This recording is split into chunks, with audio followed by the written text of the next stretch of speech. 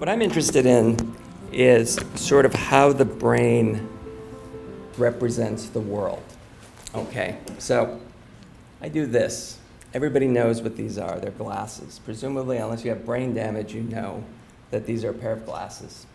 So the question that I'm interested in, some of the techniques and approaches I'll take you through, is how do we get inside the brain and figure out how the brain does this computation to figure out that these are glasses, right?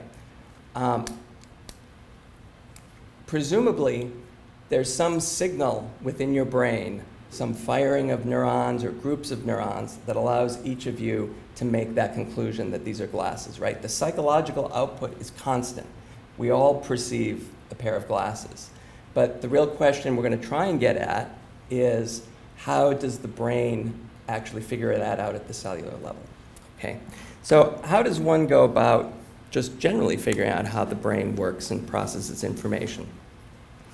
And it really falls into two different camps, right? You can watch what the brain is doing, right? So you're probably familiar with things like fMRI. So this is an image looking at activity in very broad regions of the human brain. Maybe while you're showing the patient some glasses. That's not what's happening here, but one could imagine that if we wanted to figure out how the brain represents a pair of glasses, we would do that. We'd show them a pair of glasses, we'd show them something else, and look for areas that become active specifically when you see a particular object. This is activity at a kind of a crude level where we can see broad brain areas. If you actually put wires into animals and in some human patients awaiting surgery, you can get very precise activity responses from individual neurons, right? So we can go in and watch the brain while we show animals things, give them different sensory stimuli, and we can see the brain functioning in the firing, the electrical activity of individual neurons. So that's sort of one half of the way people try to figure out how the brain is processing information, and the other half is doing something to the brain.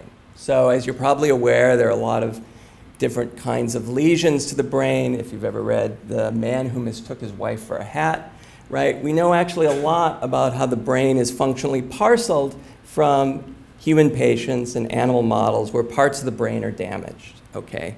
And you can actually find lesions where you wouldn't be able to recognize glasses, but you might be able to recognize faces or animate objects. So there are very strange sorts of parceling of function like that.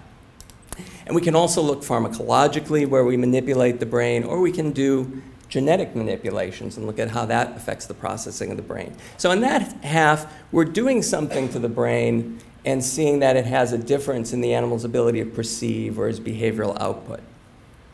And what my lab does is really kind of try and break down or combine these two different approaches, right? One is just watching activity, and we can see some really exquisite patterns of activity that are very tantalizing in suggesting how the brain might process information. And when we do our lesions, those are usually very gross. We don't get at that elegant dynamics of neural activity. And so what I want to show you is some approaches where we think we can do that, at least at a crude level, in experimental animals. So what's one of my favorite examples of the watching side of the brain in terms of how the brain might be processing information? So this was from a 2005 study in patients awaiting surgery for epilepsy. So they had electrodes in their brain, and you could actually record the activity of individual neurons of humans while you showed them hundreds and hundreds of pictures, okay?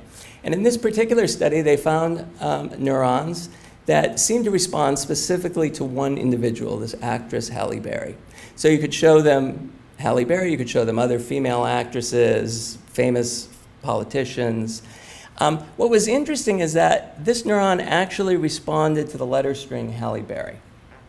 So if you look at a neuron like this is probably one of the most exquisite examples of neurons firing with great specificity to sensory cues. You think, this neuron's got to somehow be involved in recognizing who this actress is, okay? And so the thought experiment, what we're trying to develop, is to ask the question, if we could take that neuron, or that it's probably a group of neurons, and we could artificially activate it, what would happen? What would the patient report? Would you see an image of Halle Berry floating in front of you? Would you have a recollection? Would you have a feeling? Could we actually show that these neurons that fire in response to a very specific stimulus actually have a function in the animal? So if you like Star Trek, it's already been done, right? Everything has already been done first in Star Trek, all scientific advances. So the idea is if we could go in and stimulate the brain in the appropriate pattern of cells, could we get an actual perception or a memory? Okay, so that's what we're going toward. And so how do we do that? Well, the approach that we're taking is to use a genetic manipulation in genetically modified mice. So mice are great. You can put genes into them. You can manipulate their genome with great ease. And one of the genes we were interested in is actually this group of genes that have been known for about 30 years. And neuroscientists have used their expression as a surrogate marker for neural activity. Okay, so these are called immediate early genes, CFOS, ZIF, ARC. There's a whole group of them. And if you're a rodent neuroscientist, you're going to be familiar with something like CFOS, right? So this is a gene that seems to get turned on when a neuron is highly active. And what's nice about them, their induction is rapid. Within minutes of the neuron being active, they'll turn on. They turn over rapidly so that you kind of can get a snapshot of how the brain was active in a time window of hours, a few hours. And as I said, I think there was, like, last time I looked, there were maybe 9,000 papers in Medline where they've been used to track activity, and they're pretty consistent with what we know about what we would expect from activity from other ways of studying neural activity in the brain. Okay, so we have a genetic way of actually taking neural activity and leading it to produce a genetic change just in cells that are active. But of course, cells are active all the time. And for instance, if we're going to show them Halle Berry or my pair of glasses, we want to limit that time when we're taking a snapshot of your active neurons, and we want to only manipulate the neurons that are active just in that period of time when I'm giving you a particular stimulus. So the way to introduce that kind of temporal control is to use a second genetic trick, which is to take something called the tetracycline transactivator. So this is just a transcription factor that's responsive to the antibiotic doxycycline and will activate another target promoter.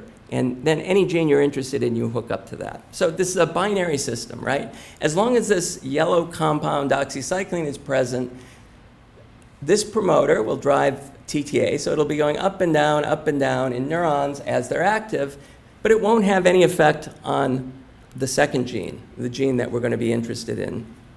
On the other hand, when we take away doxycycline, so now we've opened up a window where we not only, if the neuron's active, we get TTA, it in turn will activate the green gene, and we'll get expression just in those cells that were active in this time window. And then we can put them back on doxycycline, and depending on how long the green protein lasts, we'll have a snapshot of the active ensemble of neurons, and those neurons will be genetically modified, right? This is any gene, literally any genetically encoded molecule we want to put in to those neurons we can put in. Okay, so as you might imagine, your brain is kind of active all the time at some level. Neurons are never completely silenced, and a lot of people ask me, so what kind of activity is FOS reporting? And it's a little hard to say precisely, but it essentially, this is probably the best example from a 2009 paper from Thomas Oetner's lab, trying to look at the parameters that will induce FOS. And essentially what they did is they infected cells with a step channel opsin, so they could depolarize the cell, get a certain number of action potentials at a certain frequency, and then ask whether that turned on FOS or not. And essentially what they found was that if you deliver 30 action potentials or more at 5 hertz or above, I believe the number I come away with is like 90% of cells will induce FOS. So it's a burst of activity. So most cells are probably not giving this kind of burst of activity, right? We're not detecting single action potentials. All right, So I'm going to take you through 3 questions. And the last question is going to be, can we do that Halle-Berry experiment? Can we put a thought or perception into the animal's head? But first I'll take you through a couple of other things, some older things that I think outline some of the ways we can use this particular approach to try and dissect circuits in the brain and encoding in the brain. So a first simple question is, do the same neurons that are activated during learning become reactivated during recall? So if I show you a pair of glasses and I hide them and I show them to you again, right, your perception is the same. Presumably there's some signal, some pattern of neurons that's going to get reactivated. Can we see that? How many neurons get reactivated? Is it a lot? Is it a little? And we can use this by putting tags into the neurons at 2 different time points, one tag using our genetic trick. Oops. So the behavior for all of the experiments I'm going to show you is fear conditioning. So this is a simple Pavlovian task where you put animals, again these are going to be mice, into a conditioning chamber. You let them explore the box for a little while. You will sometimes play a tone or give some sort of simple signal, and then give them a mild foot shock, okay? And you can basically train an animal in 5 minutes, and this will produce a fear memory that will essentially last the rest of their life. And when they get this kind of training, they're actually learning 2 things, right? So they're going to be afraid of that same box, right? If you put them in a box that has all the same cues, they're going to show a fear response. This is called a context fear conditioning. And this is a form of memory that is explicit, meaning it requires the hippocampus. Now, the hippocampus is a part of the brain that's important for what we think of as, in humans, sort of conscious memory, right? Memory for people, places, specific events, or episodes. And so you can also put them in a different box, change things around, fool them so they're not afraid, and they'll be afraid of the sound that you played that was paired with the shock. And that's a little bit anatomically different. That's a cued fear conditioning. That does not require the hippocampus. In humans, that would be something that was maybe something you're not conscious of. You know, a typical example is like a motor learning task. This is an implicit task where you're not actually conscious of the precise movements of your tennis stroke, but you do learn to get better. Okay, so this is the task we're using, and both of these tasks, while this one requires the hippocampus and this one doesn't, they both seem to require the amygdala. All right, so that's been a well-studied area for fear responses. And now we're just going to ask the question, when we train them and then when we test their memory recall, are we activating some of the same amygdala neurons, the precise neurons, in that case? And so the way we do this, now we've got this system where we can tag a group of cells with our fancy genetics. In this case, we're using a LAC-Z marker, so it just doesn't matter what it is. It's going to be just a red indicator. And so we can take animals off of doxycycline. We have this time window where the FOS active neurons will get labeled. We'll express our gene, and now we can put them back on doxycycline so we don't label them anymore with the red, and we have a record of how the brain was active in this little slice of time as a color, basically, in the individual cells. And then we can train them in fear conditioning, and we can give them a recall trial, put them back in the box, let them express their fear, and then if we wait about 1 hour, we can use one of the endogenous genes, remember these are very responsive to activity, as a marker for the second time point. And so we've now got red and green, and we can compare what exactly is the pattern of cells when the animal learns and when he retrieves. We'd expect to see some coherence there. All right, and you can just see that. You just make sections, and you look at the expression of the 2 colors, and there's one that expresses at both time points, and there are some that express only at one or the other time point. So in this kind of experiment, we're going to have a number of groups of animals here. Some just sit in their home cage doing nothing. So they get home cage for the first label, home cage for the second label. In one group, the no shock NS group, they get brought into the box, but they don't get shocked. And then they get brought back into the box. Okay, so they have 2 exposures to the box, but they don't have the fear learning associated with it. And then the other two groups, these are both getting the fear conditioning, so the shock in the box. And then 3 days later, we either give one a retrieval trial and one doesn't get a retrieval trial. Okay. So the first thing that you can see here is that if you look, essentially the neurons that are responsive in the basolateral amygdala where we're looking are responsive to shock, right? So this FC plus FCNR group, those are guys getting shock. The NS group, the guys that just are brought into the box, don't seem to show us any different level of expression from animals that just sit in their home cage. So the shock in this case is the US, the unconditioned stimulus, and you'll see I may start saying things about CS and US in a bit. So anyway, we have a group of shock-responsive neurons there. Now, that's not particularly interesting. The real question is when we start to look at neurons that are double labeled, so neurons that are activated both with the learning when they're getting the shock and during the retrieval when they're recalling the fearful experience. And now what you see is, so here's the fear conditioned group, no retrieval, here's the no shock group. The only guy that has a significant degree of reactivation where you get the double labeling is in the fear conditioned group where they got the retrieval. Okay. So what that suggests is a situation as follows. This is not all that surprising, but you'll remember I said, so during the learning, if we give animals shock, we express this marker in some increased group of neurons. So we're labeling a group of US neurons. The CS, in this case, is the box, right? So actually, you remember, if we just put them in the box, we don't get a lot of increased activity in the amygdala. But presumably, there are some places where the US neurons, the neurons activated by the US, also receive some weaker input from the CS. And essentially now, after the fear conditioning, after they receive these two things together, you find that the CS alone, just the box, that's what a recall trial is, are able to activate an increased number of these neurons that were originally activated only by the US. And presumably that's due to some sort of plasticity or strengthening of connections there.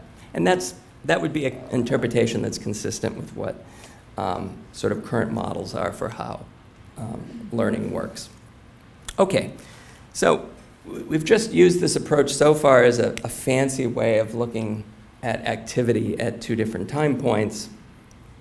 But, I mean, we're seeing something that's somewhat consistent with what we would expect for activity that's encoding specific information. All right, so yes, first question, the answer seems to be yes, and people have seen this in many other areas as well. So the next question, the next thing we can use this approach for is to really look at whether there are cellular and molecular changes that are specific to activated circuits. So one of the problems we have with sort of the molecular and biochemical characterization of learning and memory is if an animal, you know, we can train an animal, and then if we wanted to look for molecular changes or biochemical changes, what cells do we pick out? How do we pick the cells that are participating in the learning versus the presumably 90% that are not? And of course, we can put any gene into these cells, so we can put biochemical tags in. We can actually use them to track biochemical mechanisms specifically in activated groups of neurons. So one set of experiments we did several years ago was looking at a possible mechanism for synaptic plasticity. So the standard view of how learning and memory must work involves some form of activity-dependent change in synaptic strength, so LTP. And there's CAM kinase, which Holly mentioned. And I'm not going to go through the molecular details of all of this. There's the work of a lot of people. This particular model, mostly from Robert Malinow, who's over at UCSD now. The general idea is that as a synapse gets used, one way of maintaining plasticity is to insert new receptors into the synapse that was active. Okay? So that was an existing model, and Malinow had shown that this kind of receptor trafficking had worked at a short time scale with pre-existing receptors. All right. And so that's kind of where we came into this question. And one of the things we wanted to ask was to look at this sort of paradox in memory research. So a long-standing dogma is that long-term memories require protein synthesis, whereas short-term memories do not, right? So by short-term and long-term, I mean 1 hour versus 24 hours or so. So how can this happen, right? What I just showed you is a mechanism to change individual synapses. There are thousands of synapses on a given cell. How does the nucleus communicate with or affect or stabilize just the synapses that were activated for a particular memory, for instance, as opposed to the 9,990 other synapses, okay? And one idea was that activated synapses that are participating in undergoing plasticity and maybe participating in the storage of information, produce some molecular tag that allows them to capture new genes coming out of the nucleus only at those synapses, okay? So with all that set up, we thought, well, one good thing that you could capture would be newly synthesized glutamate receptors, because you have this model of how those receptors may produce initial increases in plasticity, and if you just maintained more of them, grabbed more of them, you could maintain that increase in synaptic strength over longer periods of time. All right, so that's the question. How do we go about this? So all we do is we swap out the gene here that we're going to regulate, and in this case, we're going to have a GFP tag to GLUR1. So actually, this is the same arrangement as was done in some of the initial experiments from Malinow. And now we're going to train animals off doxycycline. We're going to get inactive cells only expression of this glutamate receptor. It's going to go up. We're going to put them on doxycycline. We're going to close that window. So now we know we're looking at a pulsive receptor that was initiated at the time of learning and in the specific cells that were at least active enough for FOS to be turned on. All right? And then we're going to wait 24 hours. That's going to get distributed out into the dendritic arbor, and we're going to see where does this go. All right? So this experiment is essentially take the animals off doxycycline. You'll see this is 4 days. It takes about 3 days to 2 to 3 days for the doxycycline to clear the system, and another day for it to clear enough to get good activity-paced induction. And we're going to look at fear-conditioned animals and context-exposed animals, and we also have, I won't show you, some unpaired controls. So there's a whole bunch of controls. But the basic question is, if I fear-condition animals, will I change the distribution of receptors versus if they're not learning that fear association with the box? So we fear-condition them. We wait 24 hours, we sack them, and we look at where the receptor's gone.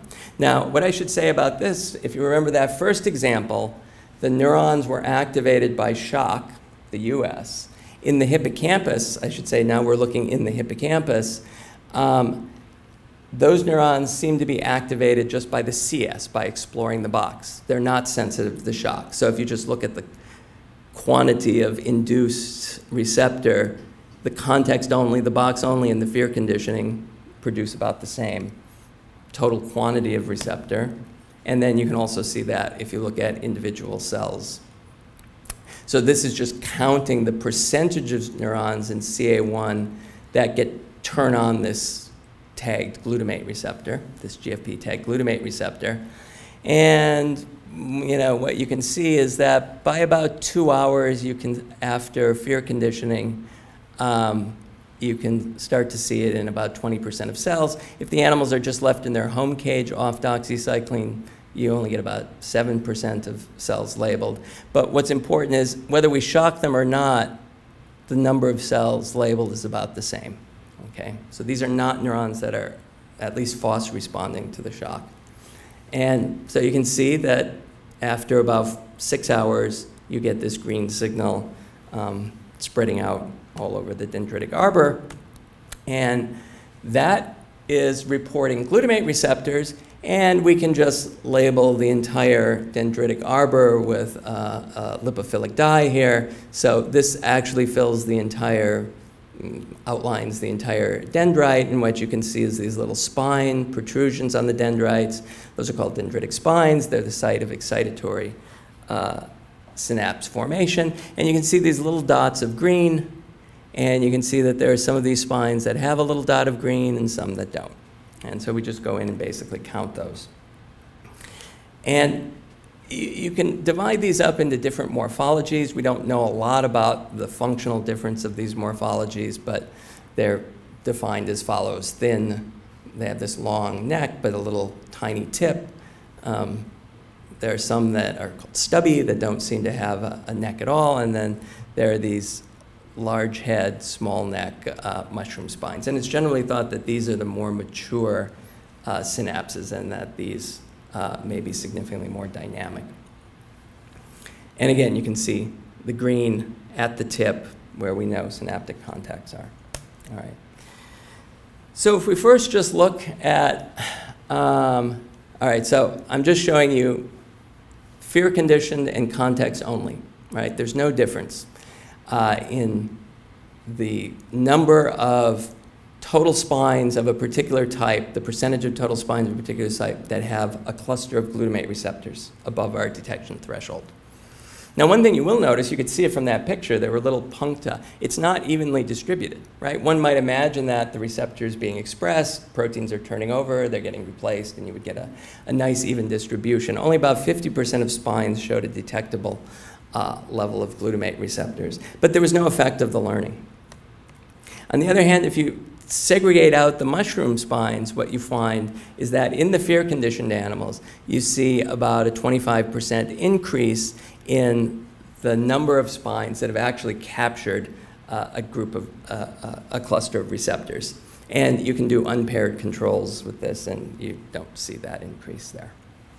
All right, so what does that say? Essentially what we have here now is we've looked at a biochemical trafficking experiment just in the population of neurons that were active, and we can see learning-specific differences in the trafficking of receptor to different synaptic sites. And it's consistent with the idea that learning produces a synaptic tag. Now, why do I say that? Because what is fear conditioning doing? Right? At the time of learning, you're getting electrical activity in that cell. It's that FOS-based response to electrical activity that's actually turning on the gene. All right? It's also presumably producing synaptic changes that underlie the actual learning. Right? The animals learn this right away.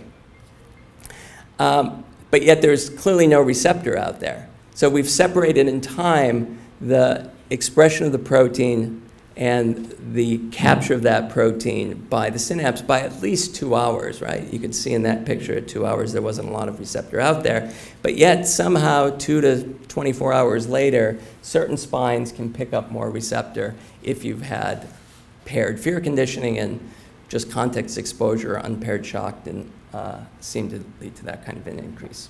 All right. So that's one mechanism potentially where we might that might underlie some information encoding this kind of selective trafficking of receptor to activated synapses. So another thing that people think might underlie long-lasting forms of learning and memory would be structural changes, right? If I actually create a new connection between cells, that may be more stable than just changes in molecular concentration of receptor or phosphorylation states.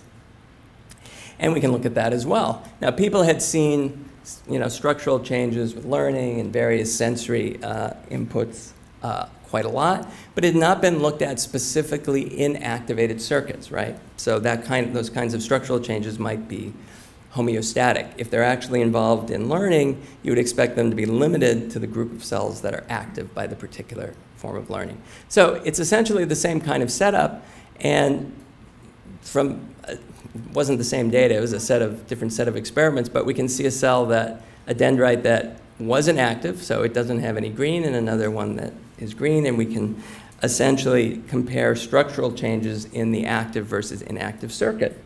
And what you see is that rather than increasing with fear conditioning, if we just look globally at all different types of spines, we see a decrease, right? So now this is active versus inactive. This would be just a classic experiment where we didn't have that FOSS labeling. On the other hand, if we now break it up into, so CTX is just exposed to the box but not shocked. If we break it up into inactive, so red cells were not active, they didn't have the GFP signal, versus active, context didn't really have much of an effect, just exposure, but this drop in the fear conditioning group seemed to be completely restricted to the GFP tag group. So we're seeing this reduction in spine number that's specific only to the activated group of neurons. And in fact, we can see that for that group of mushroom spines, that more mature group of spines, in the fear conditioned group, the inactive versus the active, we see a statistically significant difference there that accounts for most of this change globally. So what have I just shown you? I've shown you two things. How can this store memory? Why would we take away spines? Well, I've just shown you two possible mechanisms for changing connectivity. And neither one of them may be important for encoding information. We haven't demonstrated that. We've just observed them. But if you think about what must be important in storing information is you need to have mechanisms for both increasing connectivity and decreasing connectivity to maintain some level of homeostasis, okay? And so what we have here is I just showed you two potential mechanisms, one where you trap more receptors, excitatory receptors that should strengthen synapses, and one where you lose specific spines which should reduce, eliminate synaptic connections. And one can imagine how both of these mechanisms happening in activated neurons could remold the way that cell was responding to information input and thereby store information. All right. So those are just examples of how we can use this kind of tagging to follow molecular changes, and just specifically in activated groups of neurons, how we can use that tagging as just a visual marker to look for structural changes between active versus inactive groups of neurons. But I set it all up that we're going to stimulate the Halle-Berry neurons, so now let's get on to that. All right. So the first set of experiments I'm going to show you were done where we're going to put a gene in that allows us to depolarize cells.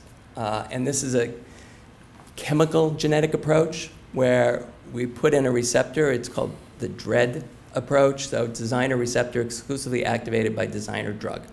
So essentially what this is a human muscarinic receptor that's been mutated to no longer respond to acetylcholine, but to respond to this chemical clozapine N oxide that you can buy from Sigma and crosses the blood-brain barrier fairly rapidly. And in a cell that expresses this receptor, so this is not, it's not an ion channel, it's not opening up directly ion channels, but what the effect of activating this GQ-coupled receptor is to get you about a 5 to 10 millipole membrane potential depolarization. So this is from paper from our collaborator, where if you express this in a cell and you give CNO, you'll depolarize the cell and you'll start to get spontaneous increases in spiking. All right. So we made a mouse that expresses this in the FOSS-driven way. And so one point I'll make is that the expression is all over the neocortex, in the hippocampus. This is the hippocampus. But if you can see it up close here, you can see it's not in every cell. It's maybe in 10, 15% of cells based on the FOSS-based promoter activity. All right. So in this set of experiments and another set of experiments I'm going to show you, there's going to be a lot of setups like this. All right. So what we're going to do is expose them to box A and off doxycycline. And so we're going to drive this receptor, presumably into the neurons that are active while the animal's exploring box A. So if you think of that as the Halle Berry box, we're showing them the Halle Berry box, we're labeling the Halle Berry neurons. Okay. And then we're going to put them back on doxycycline, and we're going to fear condition them in a different place. They have to be somewhere when we're giving them the shock. And at the same time, we're going to inject the CNO. So we're going to depolarize these cells, the blue cells, the Halle Berry box cells, and they're going to be more active. Now, of course, the animal's looking around box B. He's getting some activity due to box B, and he's getting shock-based activity. So the question is, how will this all be integrated? Okay, so there are a number of things you might imagine. What I set out to show you was that the mouse would now be afraid of box A, right? I turn on the Halle Berry box neurons, and he's now afraid of that. We did not see that at all, right? So there was absolutely no effect. He could care less about the box that he wasn't shocked in, even though we were turning on those neurons that were activated by the box while he was being shocked. This is not all that surprising. Well, what did it do about his ability to learn box B, the one he was actually in while he was getting shocked? Well, I mean, normal animals will learn about that quite nicely. So if we didn't activate the A box neurons with CNO during training, they freeze about 50%. This freezing, if I didn't say it, is an expression of fear that we use. So these guys are really afraid of the box. These guys could care less. Actually, that's one of the best effects I've ever seen on fear conditioning. That also is not all that surprising when you think about what we're doing. We're depolarizing neurons all over the neocortex. About 10 to 15, 20% of animals were excluded because they had seizures. We're really changing the activity of the brain around a lot. So that wouldn't be all that interesting either. What was really surprising was that if we actually took animals that were trained while that box A, Halle Berry box neuron was fired, okay, they didn't remember at all in box B. But if we now return those cells back on by giving them CNO, their freezing went up. Almost, it went up substantially. It was, well, obviously this was statistically significant. This is not statistically significantly different. So what does that mean? What do we think is going on? And what we think is going on is that the animal it's essentially learning about exactly what it experienced. That I get a shock when internally in my brain, the box A neurons are active. While I'm in box B, that's when I get a shock. So that's quite striking that the animal seems to be able to integrate patterns of activity distributed out throughout the whole brain in such a sort of poorly controlled and widespread manner. So is that really the case? So I'll just give you a couple of slides to try and convince you that he's really learning about the pattern of cells, right? Maybe he's just learning every time there's a lot of activity in my brain, when I'm in box B, I get shocked, but not the actual specific pattern. And so we can ask that question now, and this is some of the kinds of tricks you can play with this approach, right? So we trained animals while firing these box A neurons, and then what I showed you is that when we reactivate them in box B, they remember. And I want to convince you that he's really learned about that particular pattern and not just general activity. So I can put them back on doxycycline, and if I wait 2 weeks, this protein will turn over in the pattern of cells that he initially learned about. And I can just put the same receptor into a different pattern of cells for box C and ask, will activating any ensemble of neurons give me that increased freezing? And the answer was no, right? So if I wipe that slate clean and label a different group of cells, I don't get that big increase in freezing when I give CNO. So it's not just generalized activity. Now, the other experiment that Alina Garner, who was the graduate student who did this group of experiments, was as follows. So she reasoned that basically, what if we just exposed him to box B?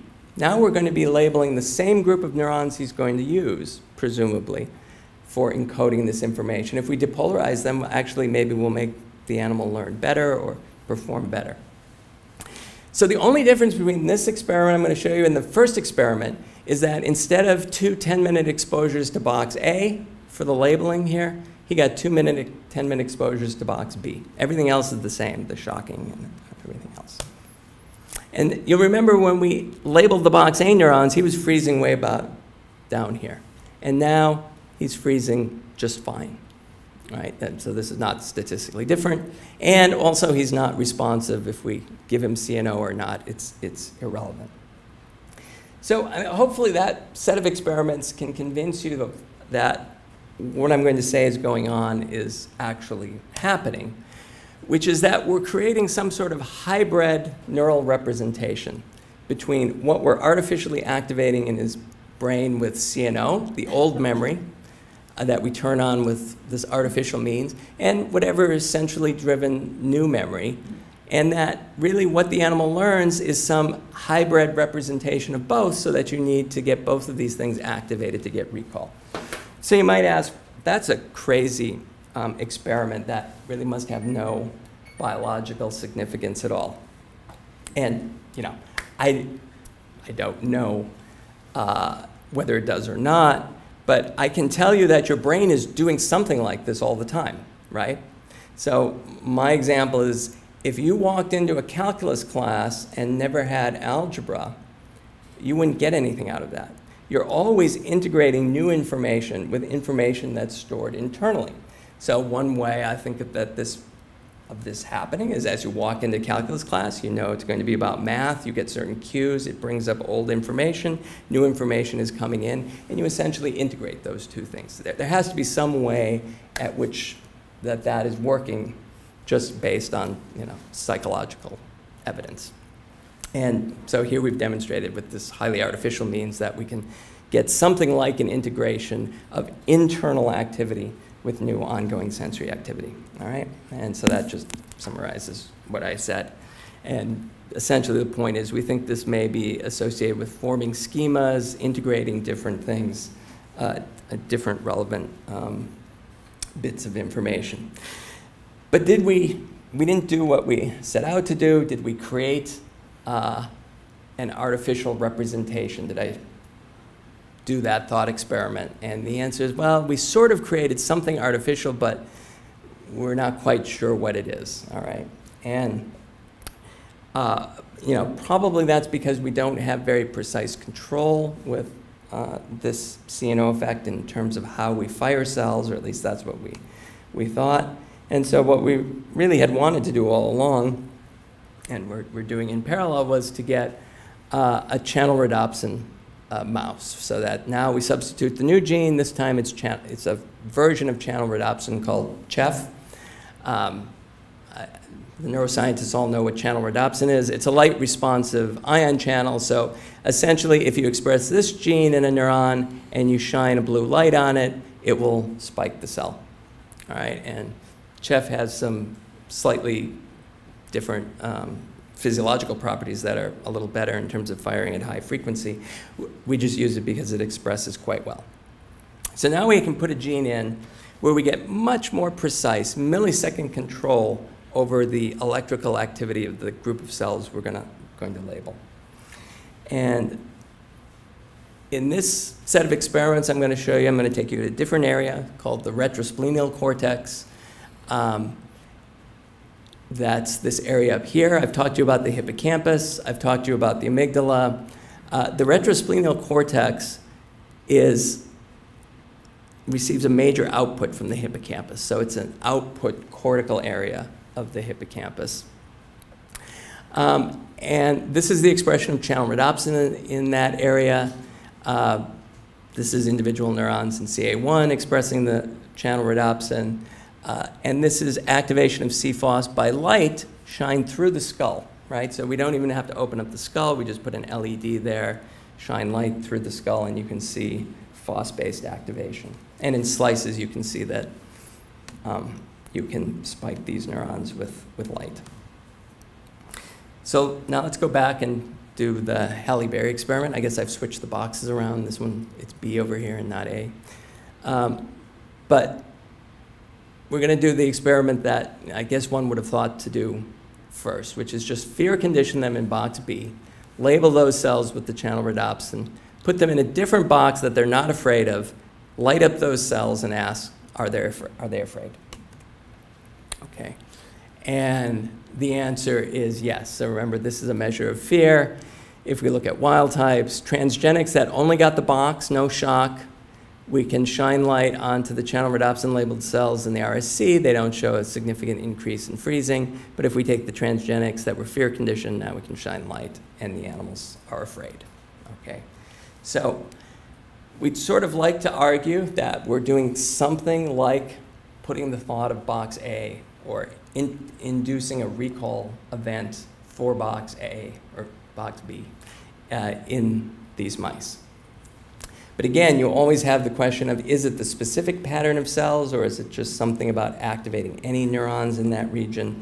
And so you want to show the specificity that you are really having an effect that's based on the specific pattern of cells activated by one stimulus and not the other.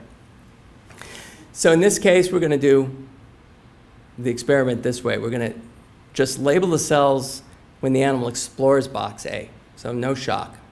And we're going to label it in a different group of animals, exploration of box B. So now we've labeled two different ensembles, one for A, one for B. And we put them back on doxycycline so we don't label any more cells. And now we fear condition them both to A, right? So in this group, we've labeled the cells for the box that we've subsequently made them afraid of. In this group, we've labeled a group of neurons for a different box. And we can ask whether we see the kind of specificity we would expect. And so if you look at this now, if you shine the LED on the retrosplenial and tag in the group that we tag the A box, we get the freezing. In the group where we tag the B box, we didn't. So it's not just activating any ensemble of neurons. It really is specific to what environmental stimulus activated those neurons. So we think this is reasonably close to the idea of putting a thought, a memory, stimulating a pattern of activity that's consistent with recruiting a recall event. So how do we do that? How do we know really what a mouse is thinking? And we can't, right? So we can't ask the mouse, what did you perceive while we were stimulating your brain? And sort of the best we think we can do is ask, how similar is the activity of the rest of the brain in the mouse when he's naturally put in the box to recall the fearful event, right? Which we always call, by definition, memory, a memory trial, a recall trial. And when we do our very artificial stimulation, which also produces fear, but we're not quite sure exactly what the mouse is perceiving. If those two patterns are similar, then we would have some evidence that we're actually recapitulating an event that's processed in a similar way to the actual natural event. So to do that, we're using an approach called catfish. I mean, I won't go into the details of it, but it essentially allows us to tag the activity of two different populations of neurons at two different time points, okay? So we're going to do LED simulation of box A neurons, right? So that's going to produce a fear event, and it's going to cause the activity of some pattern of neurons in the amygdala, which we know is important for the fear output. Not the area we're stimulating, some area way downstream in the brain that is associated with the fear response. And we can see how the brain gets activated with our artificial stimulation, and then we can take the same animal and put him naturally in box A. He recalls it, he expresses his fear, and he also activates a pattern of neurons. And then we can just compare and ask, how similar is the overlap between these groups of neurons, with the idea being if there's a greater similarity that what we're doing is natural. It's sort of similar to what the natural processing of that information is. And so if you look at this whole graph, the black slides are the amount of double labeling, so labeled for our LED stimulation and the natural exploration of box A, which is a fearful box, versus LED stimulation and natural exploration of a separate box. Okay, and what you can see is that in these areas, B and CEA, so two areas of the amygdala known to output context conditioning, you see this increase in overlap in the LED box A groups of neurons. In some other areas of the amygdala, you don't see that. In the entorhinal, you see it. And in some other control areas, you don't see an increase. So this shows essentially that the LED stimulation and the natural recall event are activating increasingly similar patterns of neurons at downstream regions. And we think that is one sort of bit of evidence to suggest that we're actually recapitulating something very similar to what a natural recall event was. So I showed you that we can use this FOSS-based, activity-based tagging to introduce essentially any gene based on natural activity patterns, that we can get a cortical representation in the RSC of context that occurs at the time of learning. And I've sort of hopefully shown you something close to that experiment I set out initially, which is if we stimulated a pattern of neurons that's naturally activated by a stimulus like my glasses or Halle Berry, that we can actually get the animal to process that in a similar way to the actual experience. And we think, our lab is doing a lot. Essentially, the only thing we do uses this approach. We think it's very useful in the sense that we can now link these two things, the elegant patterns of activity you see that are centrally evoked with genetic change, and we can put essentially any genetic modification into active groups of neurons. I've shown you how we can use that for activity modulation, for biochemical tagging. We could do this for, biochemical tagging and looking for actual functional changes or proteomics. We can use it to look for structural changes within neurons, and essentially we could start putting genetic modifications that affected function in there to see how neurons are, what molecular signaling pathways are important in neurons for learning. So let me thank all of the people who've done this. So I've shown you some old things. Leon Reimers developed the TET tagging approach in that first set of experiments I showed you on just looking at overlap. Naoki Matsuo did the GFP trafficking set of experiments. Jeff Sanders did the spine counting and structural studies, which were very laborious and tedious. I don't know why he's smiling there, but I promised we wouldn't do any more spine experiments. Alina Garner was the primary graduate student who did the DREAD-based activity work, and Kiriana Kaunsage, who's here and still in the lab, did the primary person on the channel rhodopsin-based activation in the retrosplenial, and she had some help from Blythe Dillingham, who's here, and I don't have a picture of her yet, and some of our outside collaborators who helped us on various aspects of the project. And that's it. Thanks.